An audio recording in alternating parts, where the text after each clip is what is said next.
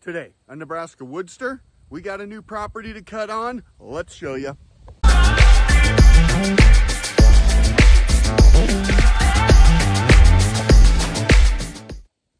guys, this is Mike.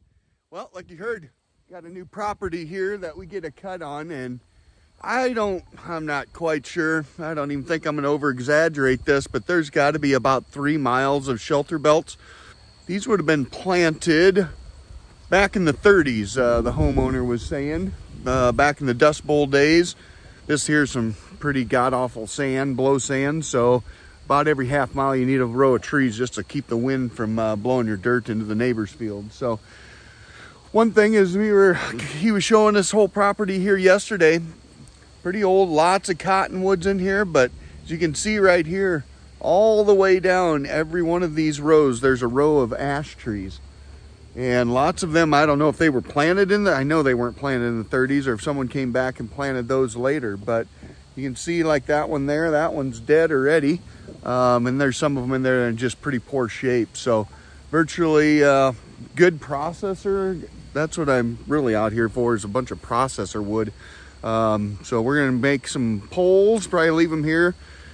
I don't know, maybe load them, we'll see. I just wanted to get out here and get an understanding what this was gonna look like, but you can see how far this one goes down. It goes all the way back there. Here's the other half-mile line one, and this one here should be damn near half a mile all the way to the highway. So anyway, said cut away, and let me know when you're done, which will be never, but just looking at some of these here. Let's get on this side. The sun's killing me here. Got one dead one right there. Right there. And you can see that one. Come back a little ways. It looks like they're about every 10-15 feet. There's one there that's pretty much doesn't have a whole lot of trees on, or leaves on it. Next one there looks pretty good. Then you've got, looks like, let's see, one,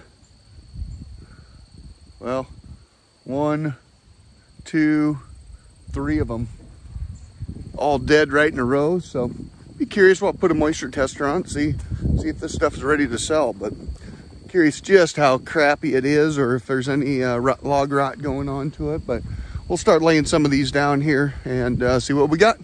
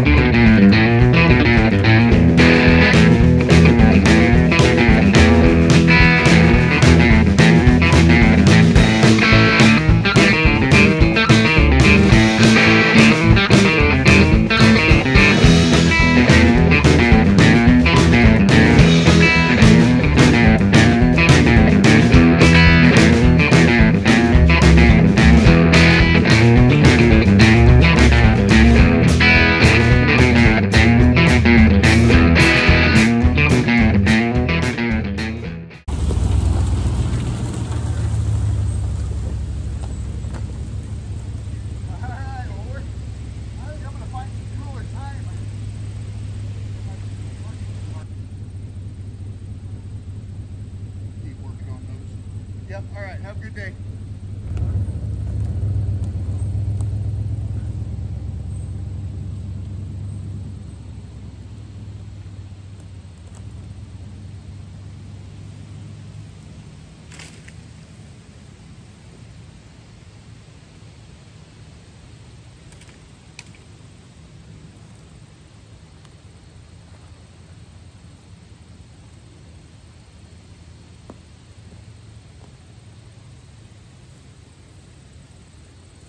All right.